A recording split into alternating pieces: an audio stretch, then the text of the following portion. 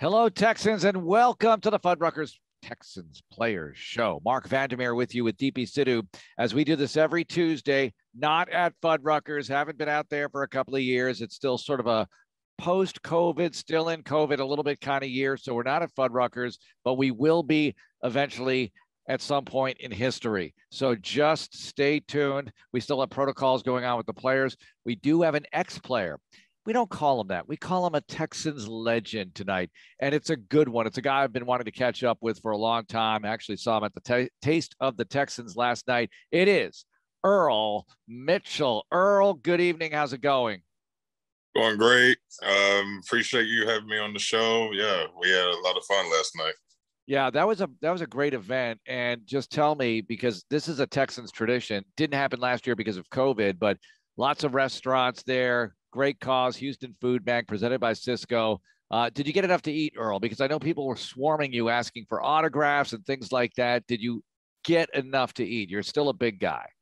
Oh, yeah, I definitely, I made a couple rounds. So I got there early and got to mingle with a lot of the people there, and definitely got plenty of food. So I'm good. Just hearing you, Earl, I mean, I feel like it was just yesterday that we were doing radio shows with you, and Marc was making comments about who's Barry White. Barry White. In fact, you would make Barry White comments. When you went to the Dolphins, I called because I know people there, Earl. I used to work there in South Florida at the University of Miami. So I said, listen, when you get Earl on the air, you got to play Barry White, all right? Because he's used to that. And he'll like that an awful lot. I don't know if you do or not, but I told them you would. But yeah, you do have the pipes, Earl. There's no question about it. You need a media career fast. I appreciate it. Nah, that was like a running joke, man, because people kept playing Barry White music. Poor Earl. I didn't know people in San Francisco. I was like, you've started something that Earl did not ask for, and now he's going to be stuck with it. Yeah.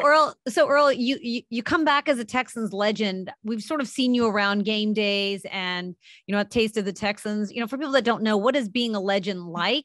What does that entail for you? What do your days look like these days, especially now that you're out of the league? Yeah, it's really great. It's really nice for me, just personally, being from Houston and, just to be a part of the Legends program, where I can actually get out in the community and do a lot of work with just, people that's out there, just doing just things for the city, whether, we're passing out waters to people from the winter storm that we had months ago, and just kind of getting opportunities to go to Jack Yates as they changed it to George Perry's Field, and just to be out there just to support anything that the Texans organization wants to do for the community. And it makes me happy to be a part of it. That's very cool. Now, you went to North Shore, and this is a legendary high school program, Earl. So have you been able to get to some North Shore games since you've been out of the league?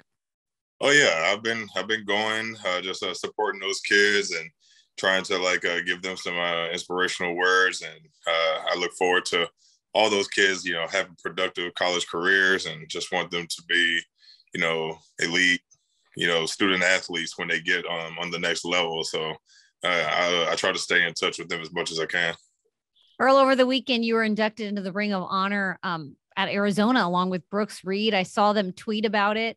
What was that experience like? How long had you known that you were going to be inducted into the Ring of Honor? And what did the weekend sort of look like for you and Brooks out there? Yeah, last week was crazy. Last weekend, actually, we just got back, and it was a noon game. It was really hot, and but it was fun to be out there with my old Texans teammate, old Arizona teammate, and just, we've always been side by side our entire careers. But it was really fun to be out there. It's very nostalgic, and just a huge honor for both of us.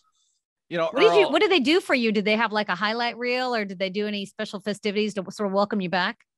Yeah, they for our family there, they had a huge tailgate for us where they welcomed us back, and we got some nice honorary captain game balls. We got to go out there for the coin toss, and they revealed our names on the stadium's wall up top, and our family got to come out there on the field and take a bunch of pictures, and it was cool for it all to be documented, and we had a really good time out there.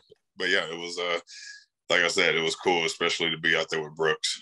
So, Earl, you go to Arizona, and this is one of the problems I think that the Texas schools have, like the University of Texas, Texas A&M, to start there, that a guy like you from North Shore High School ends up in Arizona to play college football. I know there are guys from Texas who go everywhere, but there you are, North Shore High School. Did you entertain the thought about going to Aggie Land or the 40 acres or whatever else, whatever other opportunities you might have had here? Well, like I said, I was a fullback. I was getting recruited at fullback, and trust me, I understand. It was just a position where at the time, 2006, we're looking for more speed and more wide receivers and stuff like that. So it was just a position that a lot of teams just really wasn't on the top of their list. So me and Brooks Reed, for us both to be recruited as fullbacks, play fullbacks, it just kind of it just kind of showed you how the game goes, where we were big guys with speed, and eventually we both got moved over to defense just to kind of help accommodate that change and what was happening with college football. So it worked out for both of us. I always wonder about that. If you're playing a position like fullback that it's not really in high demand, is there ever sort of this thought process of maybe I should switch to a different position or try to go into college at a different position, one that sort of opens up my options for where I can go to school? Like, did you ever think, I mean, you end up moving anyway to the defensive side of the ball, but was that a thought process when you were sort of looking at these schools that were recruiting you?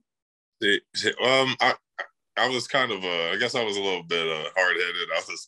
I really liked playing fullback, and I took a lot of pride in it. And I just felt like it was a position that not many people got to play or wanted to play. So it was like, oh, this is perfect for me, because I just felt like I was very, selfless in that way.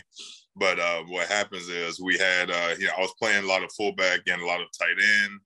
We changed our offense to a spread, and we bring in Rob Gronkowski, and that kind of took out a lot of more of my playing time. And so then we had two guys get hurt on the defensive line, and ultimately that move, they called me and they said, hey, we wouldn't do this if we didn't think you could, and we really need you, and it's for the team. And that's what really sold me. And that's kind of what happened. It was just like the perfect storm of me eventually moving to defense. Former Texans defensive lineman Earl Mitchell joining us. All right, I have to ask, what was Gronk like in college? Pretty much the same kind of thing. What was he like? Same guy. The guy was like, he was just brought so much fun to the film room, and we were both just we were polar opposites, but like it was really cool to get to play next to him, and just to watch him. I just knew that from the very first day he came in that he was going to be a star, and we put him on the field. He ran a 15-yard dig route, and it was thrown way behind him, but he like reached back and just snatched it out the air and just ran to the end zone. And I just knew he was going to be special. I saw him on the Manning cast a few weeks ago on Monday Night Football, and they were talking with him. And sometimes I can't tell if it's like a whole act that he has of, oh, I don't watch film. Tom watches it and tells me what to do. Just like, oh gosh, I just sort of go out there. But then I think, is he just like super smart and he's just like playing everyone else? Like he knows exactly what he's doing. Or like you played alongside him. Is he really just one of those guys that doesn't need to watch a lot of film? He's just such a natural, instinctive player. Like I cannot quite figure out which one it is with him. I do think it's a bit of a troll job with the fans. I really think that he's a really smart player, but he refuses to make it a game of where it's just too much to think about, and he just wants it to be as fun as it was when you were 6 years old trying to play. And I think he does a really good job of keeping it to where it's supposed to be. It's fun. It's a fun game. It's always should be that way. And I think he's great for doing that. So he's not secretly watching film at night and then he right. just really does want to keep it fun and light. Right. Yeah, he's pretty good at that. Earl Mitchell joining us on Texans Radio. Earl, let's go here. North Shore High School, we mentioned it. What makes North Shore so great? What makes North Shore the power that it is? I think it's the coaches. Coach John Kay, he really puts those kids through intense workouts throughout the summer. I remember just watching it. It was crazy to see it years later, where it's almost borderline military style, where these kids are well disciplined.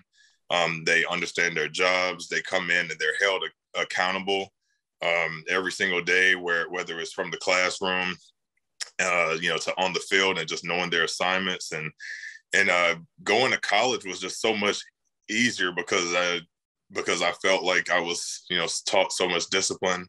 I was taught so much that a lot of kids in high school didn't know. And I just felt so ready for every level. Once I went to North Shore, I don't think I would have been, the player that I was, at least from a focus standpoint, if I didn't go through the North Shore program. How many of your teammates at North Shore ended up going and playing ball in college and beyond in the NFL? We had a defensive back, Chalky Brown. He actually won the Super Bowl with the Ravens, Baltimore Ravens. Then we had Kevin Rutland, who was our quarterback. He ended up switching to defense also when he played for the Jacksonville Jaguars. We had Najee Torin. He played guard with me in San Francisco. Man, I'm trying to think of everyone. I don't want to leave anyone out. But yeah, we had a number of players. I think that's all I could think of from right now. Yes. All right, all right, go ahead, Deepi. I was going to say, so you had a teammate from high school and you played with him in the NFL, like later on in your career. How cool was that? That was really cool. But for me, it was the guys that I used to see on the walls. Like we had Corey Redding. He played for the Detroit Lions. He was drafted years. We had Andre Gerard, and to play against those guys was probably the ultimate dream, because I used to look at the wall at North Shore and want to be those guys one day, and just to shake their hand on the field was a pretty epic moment for me. Earl Mitchell joining us. All right, you're drafted by the Texans in 2010, and your rookie season is not a big success here. You got off to a good start, 4-2. We know what happened down the stretch, finish up 6-10.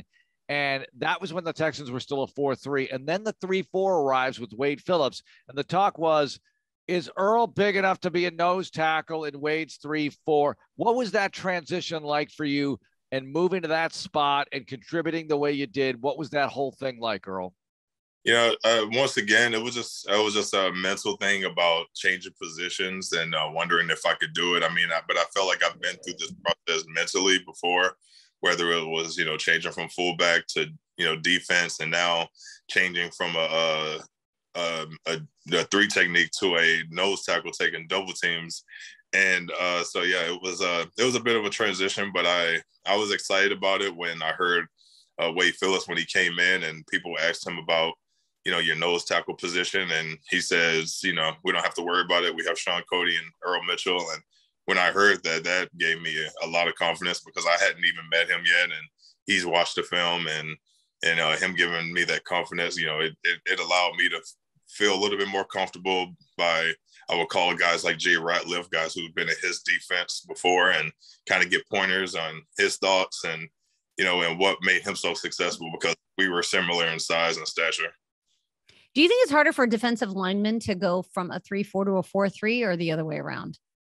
Well, it depends. I think that from Wade Phillips' game, it was definitely similar to an over front, and it kept things a little bit more simple. But if you're playing like a 2-gap where you're head up on offensive linemen, it's easier to be massive, and you could play a straight up 0 technique on centers, or you could play head up on the offensive tackles, who are very big in this league. But Wade Phillips, he had a scheme where you could be still very attack mode, and you can benefit from having smaller guys in his defense, and that's what made us really successful those years he was there. Earl Mitchell joining us. All right, Sean Cody, we know about him. Were you ever a guest on the Nose, his video series? Yeah, I was. It was pretty funny, because I wasn't sure where we were going with his shows and his direction, but he was always really hilarious with his shows. What was your reaction when J.J. Watt shows up his rookie year in camp? He starts knocking passes down. That's the first sign we saw that he was J.J. Watt, J.J. Swat, whatever. And he really didn't explode until the postseason that year. But what were your early impressions of Watt? Well, I just kind of similar to what I thought when I saw Gronkowski. I knew that he had a lot of star potential, and he was just a very natural, instinctive player, and he just made a lot of plays that we got used to at practice. And once he started doing them in the game every day, it was cool to see him just continue to grow and watch him just his personality develop on the field. And he was just a dynamic player to play with. One of the best I've ever seen. One of the hardest workers ever to play with, and I'm really glad that I got to watch him develop and be his teammate. I read an interview, and I think it might have been with Drew Doherty, where you said that the loudest game that you'd ever been a part of, and you've been a part of some really big games in your career, including the Super Bowl, but the loudest game that you'd ever been a part of was the 2011 playoff game against the Bengals. Yeah. Is that still very much the case? And is it true that you would tell other teammates about how loud it was at NRG Stadium back then? Definitely. Like when I went to the Dolphins and we hadn't been to the playoffs, and when I went to the Niners, the team was very young. Like every time I would talk about the playoffs, I would always bring up the first time the Texans went to the playoffs for the first time. And that was the loudest game I've ever been a part of, and couldn't hear a thing. And just that place was just rocking. I think all the fans knew how loud it was going to be, and that they knew how important that day was. And it was just really cool to see the entire city to be a part of that game, because they were very much part of us beating the Bengals that weekend. And beating the Bengals a few weeks earlier, as you clinched the division for the first time ever, Earl, in the locker room, watching the Saints and Titans close out their game, that moment of clinching, take us through that. I think we were just super excited to, get the opportunity to, go into the playoffs. And I remember especially Kevin Walters getting this opportunity to go back. He's played there for a number of years, but it was just a really cool moment just to have our team, be a part of that. Because I remember when I was a kid and watching the Texans be unveiled as the team of the city, and just not having a clue that I would actually be a part of it one day, but to be a part of the actual first playoff run is something I'm truly proud of. I think that's really cool, because you are from Houston, you grew up here, and then you get drafted by the hometown team. So, what were your early memories like watching the Texans growing up? I remember it was like for a few weeks there was like a big things on the news of what the actual name of the team was going to be. And I remember for a number of weeks, I remember Ballers was at the top of the list. And I was was that a choice? That would have been amazing. Read that about 5 years from now. But I just remember like but even when the big drum roll of like what the name was going to be, it was like the Houston Texans, and everybody was like, it seemed pretty simple. But then like once like we like really bought in and we saw the logo and everybody really got excited, and I just remember the city just being really excited to have a team back. Because you remember those 5 years without football. I mean, I think I moved during the Oilers' last year in Houston. That was my first year. And I went to an Oilers game in that final season. And then there was that 5-year stretch of like no football. You'd get random games on Sundays. We'd get a lot of Cowboys games, which I thought, how offensive to people in Houston. Like I'd only lived here for a minute, and I knew enough to know that people in Houston didn't really want to watch Cowboys games unless they were Cowboys fans. But then to have that, to be able to like have football come back to the city, how excited were you as a kid just to be able to have a hometown team again? No, it was cool. Like I just remember even when I got drafted, because like even then around that time, there wasn't a lot of Texans gear to like go. And then I remember like having arguments about people like, it was like, there's another team in Texas, like the Texans. But like to even go to the store and like trying to find like Texan jerseys or Texans hat, just for family members. It was just always just like Dallas or the Saints, and either or. Like people who were so still used to not having a Texans team that they got used to just rooting for other people's cities. But I was glad that once we got into the playoffs, things started you start seeing a whole lot more and more and more. And I was glad that people were really finally starting to embrace the Texans. Earl Mitchell joining us. Back to that celebration day when you clinched for the first time against the Bengals, December 2011. Were you part of the group that went outside at Bud Light Plaza after the arrival back home? No, I didn't. I didn't get to be a part of that. I did see. I remember Sean Cody and Cody Barr getting everybody riled up, though. That was pretty funny. Yeah, that was pretty funny. All right, so the next year, Texans finish 12-4, go to the playoffs. All right, we talked about the good times. I need some perspective, though, here, Earl, because you also went through one of the toughest seasons in the history of the franchise, and we're going through a tough year right now. 2013, you start out 2-0, and you lose 14 straight to end the season at 2-14. What do you remember about that? And look, I know things turned around the next year for the Texans. You weren't a part of it that year. You were with Miami at that time, and you mentioned you had some good times with the Dolphins. But what about that year, getting through 2013 and what that was like? Yeah, what I remember about that season is just kind of dealing with a lot of adversity. That was like my first time kind of witnessing what it's like to deal with major injuries amongst the team. And I remember, I believe Matt Schaub had an injury that was kind of lingering with him, and then Arian Foster went down, and ultimately I felt like our offense really kind of surrounded him. And what happens when you have like that one piece of the puzzle missing, and it was really. It was hard to be a part of, but like for me, it was my last season there, and I was just really working my butt off, just trying my best because I wanted to stay and be a part of the team. But it was definitely it was tough. But I just remember the practices just being very still energetic, and nobody stopped fighting hard. And it was just it was a weird transition because everybody had such high expectations for us that year.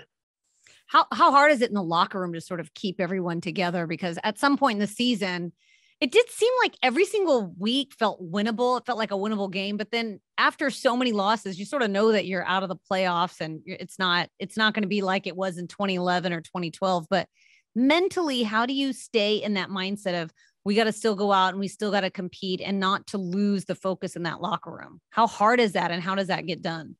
Yeah, that can be really tough. I don't know if a lot of people will understand, but I know for me personally, with it being my last season, I'm putting everything out there, and that season unfortunately was my best season with the Texans, because I just felt like we were. I was doing my best to remain on the team at that point, but I know that everybody else was just trying to just keep spirits high, especially from practice standpoint, and just knowing that with the people that we had, the talent that we had, there was no way that we should have been dealing with those losses or like we were. So it's it was unfortunate, but we knew that we were much better than what we were. So it was just kind of a lot of hard pills to swallow that year, but I think that it was just sometimes you have to embrace the situations that you have. You came in with Kareem and also John Weeks on the Texans. Now, Kareem is still in the league, but he's with Denver. Weeks is still a Houston Texan. Does that blow your mind a little bit? A little bit. It was cool to see that he's still there. I remember when I, first became part of the Legends group, I was talking to Jared Crick and Tim Jameson about just seeing the last few guys, the last of the Mohegans out there, JJ Hopkins and Weeks, and now it's just Weeks, and he's the one that's really just holding it down for us. All right, Earl Mitchell is with us. Next up, we'll give away a Fuddruckers gift card. It'll be based on something you heard in this segment about Earl. Also, after Earl leaves the Texans, he goes to Miami, goes to San Francisco. Also Seattle. What was all that like? We'll find out more of what Earl's up to today as the Fuddruckers Texans Player Show continues on Texans Radio. It's the Fuddruckers Texans Players Show. Marc Vandermeer and Deepi Sidhu with you. And Earl Mitchell is our guest tonight, North Shore High School, Arizona, Houston Texans, drafted in 2010. And I kind of just gave away one of the answers. No, I'm going to pivot. Here, I was going to ask what college did Earl go to, but I just gave it to you. So here's the question. Name one of the other NFL teams, just one of the other NFL teams that Earl played for, okay? Not Miami, okay? There are two others because I'm about to ask him about the Dolphins. So two other possibilities here where Earl made stops in the National Football League, and get the answer right first at TexansRadio@HoustonTexans.com. Go ahead and send the email, TexansRadio@HoustonTexans.com. That's TexansRadio@HoustonTexans.com for the Fuddruckers gift card. Okay, Earl, you go to the Dolphins in 2014. Was it culture shock? What was it like living in South Florida? You lived in Houston. You grew up here. You go to Arizona. There you are at Tucson. Then you're back here to play pro football. Going to South Florida. What was it like? All right. This is the first time in my life I feel like I'm by myself. I don't really know anyone. I guess college didn't really count because when you get recruited, you kind of get lobbed in with all these freshman recruits, and they do a good job of making sure you know each other. But now you're a grown man. I was in Miami, and I didn't really know anyone on the team, and it was different because the Texans at the time was a very much older team. It was weird when I first came in as a rookie. You got these guys. After the games, they go home with their families, and everybody just kind of just hangs out, and everybody just chills. But when I got to Miami, the team was very young. They go out, they hang out, and I was I guess they would call me OG. I was the OG, because I would just go home right after, because that's what I was used to. But everybody wanted to hang out. But it was definitely a culture shock. Very different team, very much younger team. It was a new coaching staff too. I'm looking them up now. New coaching staff, new general manager. What was that like? I mean, you've been a part of a team with a different coaching staff, but what was it like getting to a new team as they're going through a transition? Yeah, it was an interesting time. I think the Dolphins were, really looking to, I guess, change their culture. They were kind of pushing towards what the Texans have done, and looking for more, I guess, leadership in the locker room from that standpoint. But it was fun because I got to be a part of a younger crew who got to change the culture there, and we eventually got to the wild card, I believe, in 2016. But yeah, it was a fun time for sure. Very different experience. Okay, now in 2015, you're on that Dolphin team that blew out the Texans. And we talked a bit about this game last week because we were playing the Dolphins last week, and that was the last time the Texans went down there until this past week. So that was strange. That was bizarre to see the performance the Texans put up that day. I know it was a different coach than you played for in Houston, but you knew a lot of the guys on the team, Earl, and that must have been weird. That was really tough, man, because I remember Dan Campbell. He actually was he was the interim head coach at that point. And man, this guy was very fiery, very passionate. And man, he really made you want to play for him. And I have so much respect for that guy. But before that game, he just goes up in front of the team and he's like, yeah, I really wish I could be out there with you guys. I bleed for you guys. He said, we're gonna watch this tape, this highlight tape, and afterwards Earl's gonna come down here and speak. And I was like, oh, yeah. Like somebody was gonna tell me this. But at that point, it was just like, wow, like I have no idea what to say. This is my old team. And I have a lot of respect for these guys.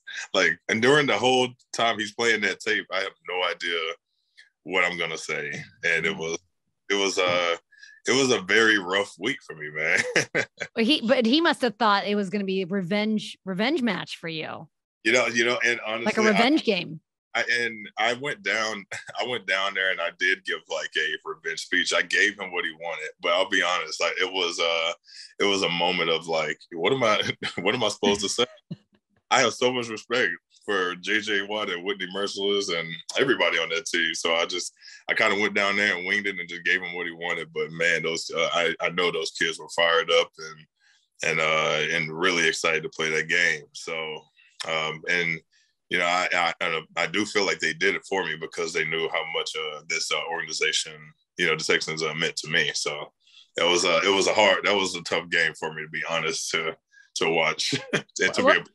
I was going to say, what was the week leading up to it like for you? Because you're watching film of all these guys that you've played with before. So when you say it was hard for you, like mentally, what is that week? How is it different from other weeks that you're preparing for a team? It's very weird to sit in the room and watch and listen to coaches how they critique your teammates from years past, and that was a very you know, it's interesting because it makes you wonder what people say about what the Texans were saying about me. Sure. And so but yeah, it was just like, you know, hey, we have Arian Foster here, yada, yada. And like everything I know, I practice against this guy every single day, and they're going to doing the critique of the offensive line.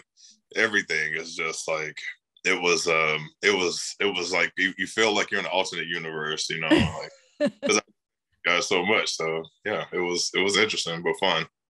Dan Campbell, are you surprised about how things are going for him in Detroit? Yeah, I am. He's you know, he's a tough, fiery coach, and I know that he has the ability to bring out that passion that he has into players, because I felt that, and I do really wish him a lot of success, because he's somebody who's well deserving. He's a extremely hard worker, and he's very passionate, and he brings a lot of he brings a lot of what football should be to the sport. Earl Mitchell joining us. All right, so we talked about the culture shock of going to Miami to play for the Dolphins. Then you go to the San Francisco 49ers, and in some ways it's got to feel like home because a lot of Texans are there. So take us through that, Earl. Yeah, that was that was really fun. I believe as soon as I left Miami, I get a phone call 4 days later from Jeff Scanina, and he's been in the NFL for 17 years. He's played for the Texans for a number of years as well, and he told me that he had the head D-line job, and he's like, hey, I need your veteran presence, man, and you know, and they also said, hey, we're gonna have D'Amico call you, and I was like, D'Amico who? I was like, only know one D'Amico, and I was just like, wow, you guys are really bringing in like my teammates. One, I feel old. I'm being coached by my teammates, and also it was just a cool experience to see if that's something that I can see myself transitioning to as well, just to kind of pick their ear about what life is like after the game potentially, because I feel like now I'm kind of closing in on my career. But it was fun to be a part of the Niners, because it just felt like the West Coast Texans. And Robert Saleh was there too, right? Of course, Saleh, yeah, Kyle Shanahan. Coach Hightower, he was there. Ray White, Ray, team's coach. It was a lot of the strength and conditioning coach. So a lot of familiar faces there. Was Mike LaFleur there yet? Matt's brother. I believe he was. Yes, he was. Okay. He was the passing coordinator. Yeah, and he's with the Jets now as their offensive coordinator. They're going to be here November 28th, so you can say hello to everybody again. As you're a Texans legend now. But I find it interesting, this Texans coaching tree. And you didn't play for Vic Fangio in the early days, but he's the head coach at Denver, was a defensive coordinator here. You have Mike Vrabel, who you also didn't play for, but he's with Tennessee. So you have guys from different regimes with different teams, and a lot of former Texans out there. I guess a lot of teams can say that, but it seems like the Texans have more than most. For sure. You had, because when I was in Houston, you had Vance Joseph, but he came to Miami. So a lot of the stuff was the same. So it just you realize how small the world actually is when you actually get your foot in the door for the NFL. But a lot of coaching changes, and a lot of guys kind of just take guys with them as they go around the carousel as well. Earl, when you were working as a player, you noticed what the coaches were doing. Did you ever entertain then the idea of coaching, or was it a non-starter with the hours they work and the lives they lead? You know, it was always a non-negotiable. Like I'm never coaching. I would see the work they're putting in. I got a lot of respect for them. And I appreciate what they do, but it was just like, man, it's a lot. And but it was when I heard D'Amico and I went and seeing Justinina coaching is when they gave me the idea that I might want to look into it.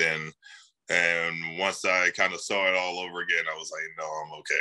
I don't want to. All right.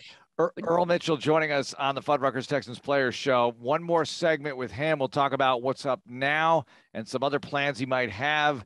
I want to ask him about former players, Texans legends, the rest of it here on the Fuddruckers Texans Players Show on Texans Radio. Marc Vandermeer and Deepi Sidhu with you on the Fuddruckers Texans Players Show. Our guest tonight, by the way, the answer was either Miami. Well, actually, I eliminated Miami for the other NFL teams that Earl played for. San Francisco, we would have taken Seattle as well. And then you have San Francisco again at the very end. What was Seattle like, Earl? I don't remember much about that. Yeah, I had a brief stop there. I went there for training camp. Mm-hmm. What happened there was just they needed they had some depth issues, and when I went there, I really enjoyed it, honestly. It was a very different experience being coached by Coach Carroll and being there with Russell Wilson and watching those guys play. But they're very high energy. Their fans really love the Seahawks, and everywhere I went, everybody would just come up to me and just be like, "Are you a Hawk? Hey, are you a Hawk?" But it was an interesting time. I just I wish that honestly, I wish I was younger when I came to that team, because I was so used to being very business, and the Texans have taught me a very focused approach, where Seattle kind of is very more playful, and it was fun, but it was different, and yeah, I enjoyed my time there. So I have it here that you announced your retirement in November. So a couple of months go by, you don't catch on, you announce your retirement, yet you re-sign with the 49ers just for the playoffs. This is like a player's dream, Earl. Yeah. Just sign me for the postseason and take me to the Super Bowl. And that's what happened.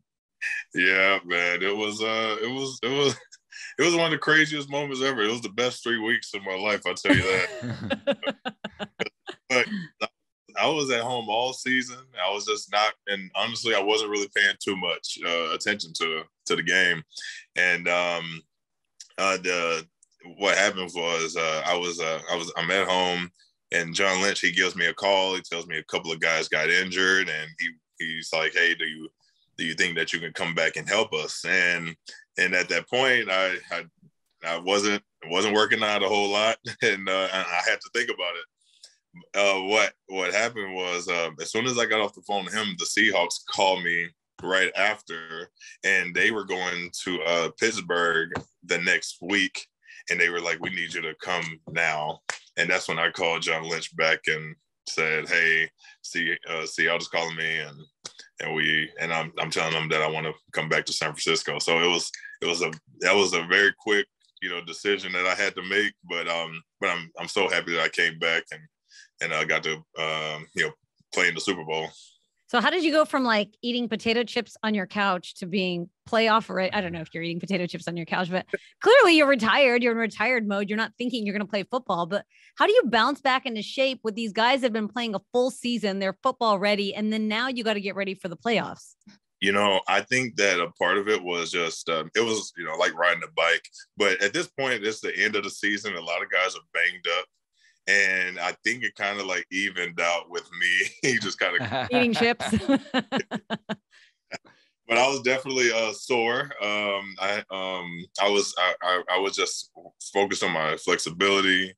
I was just running every day at that point, or as soon as I came back, and and I was just I only got to play about maybe like 6 to 8 snaps a game. But it was really nice. It was no pressure. I just went out there and I just did my contribution, and it was really cool to be a part of it. Now, the last game that you ever played in was the Super Bowl, correct? Yes. Wow. So why? Okay, so that's a great ending to the NFL chapter of your life. But did you think, you know what, I could probably still come back and play? Like did it leave you hungry to want to come back, or did it sort of solidify like, no, now I'm ready to retire? Yeah, I think the way it ended, just kind of playing in Miami, and I got to get a sack in the Super Bowl, Patrick Mahomes, and and it was just I think that it was just a moment that was like really, it was good enough for me, because I was just satisfied. I was never someone who was always like trying to be in the limelight, or just trying to be like selfish with the idea, because this game is a game where it just keeps going, and I was proud of my backup for how great he became while he was there, and he helped them get to the Super Bowl, and I even wore his number in the Super Bowl, just to kind of it was just a part of the just a part of the switch, that I just felt like he should be a part of it too. But yeah, it was really cool to let that be my final game, and honestly, that's getting that sack is probably the greatest memory that I'll ever have as a football player. What a great way to end it, other than you didn't win the game. Yeah, coulda, woulda, shoulda. Very close game. Look, we are so painfully familiar with having a lead against the 49ers and being against the Chiefs and being unable to hang on to it, as that's what happened to you guys. But a great way to end the career, Earl. For sure. All right, all right, go ahead. I'm sorry. No, I was definitely happy to be there, and yeah, that's it. All right, so Earl, you're a Texans legend. We appreciate that. I know you do events and everything. Any other plans that we need to know about? Because we want to stay in touch here. We're going to talk to you a lot more, especially with those pipes, Earl. This is 34 years old. You got a long future with these pipes. Oh man, that's funny. I'm very much in tune with what we're doing with the Texans Legends right now. I love doing work in the community, and that's really where I'm at right now. But yeah, that's if there's anything that's going on that I could be affiliated with the city at any capacity, that's my passion right now. How did you decide to move back to Houston over Miami or San Francisco? Well, I still actually have a spot out there. So that's the way to do it. I'm back and forth, but especially during the season. But once the off season hits, I'll be out there a little bit. But I still come out here. I spend time with my family. My sister, she just had another baby, so so I'm just sticking around right for now, and just watching her twins grow and just spending time with them. Earl, thanks so much for being with us. We really appreciate it. Thanks. All right. No problem. Earl Mitchell joining us on the Fuddruckers Texans Players Show. Texans All Access on the way. Go Texans.